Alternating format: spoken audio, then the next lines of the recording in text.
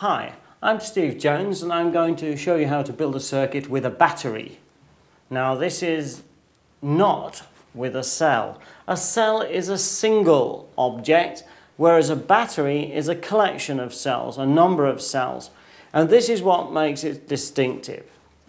It's very important to be able to change the voltage that we have in a circuit to drive different components. And very often we want higher voltages. For example, in a car, we have 6 cells in a battery to give us 12 volts. We cannot have a single cell which gives us more than 2 volts. And the lead acid cell that we use in a car is a 2-volt cell. So 6 of those gives us 12 volts. So how does this work? Well, if I put a series of cells together, positive to negative, I've shown here, so this is plus, minus, then here I've got 2 cells, each is 1.5 volts. Overall, I will get 3 volts.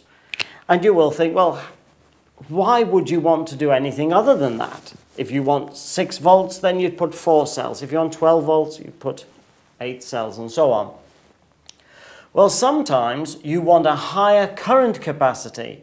You want more current in the circuit. The object you're using takes more current, more power. And therefore, very often, whilst its voltage might be the same, you actually need more current. And the only way of doing that is to connect the 2 cells in parallel. This is also a battery. So this is a battery, but it has a higher current capacity. In fact, this is a 1.5 volt battery.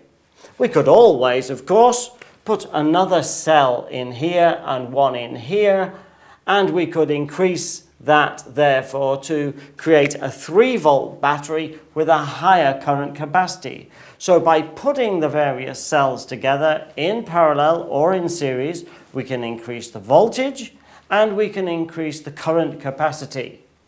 In a circuit of this kind, here we've got a 3-volt bulb. It would be no good putting a 1.5 volt cell in that. So we need automatically 2 cells, each of 1.5 volts, to drive a 3-volt lamp.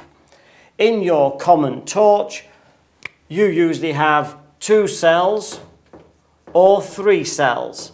If you've got 3 cells, that's going to be 4.5 volts, and when you look at your bulb rating in your torch, you should find it's 4.5 volts. 2 cells, it'll be a 3-volt rating on the bulb. Obviously, the higher the voltage and the higher the current capacity, the brighter the bulb, the brighter the torch.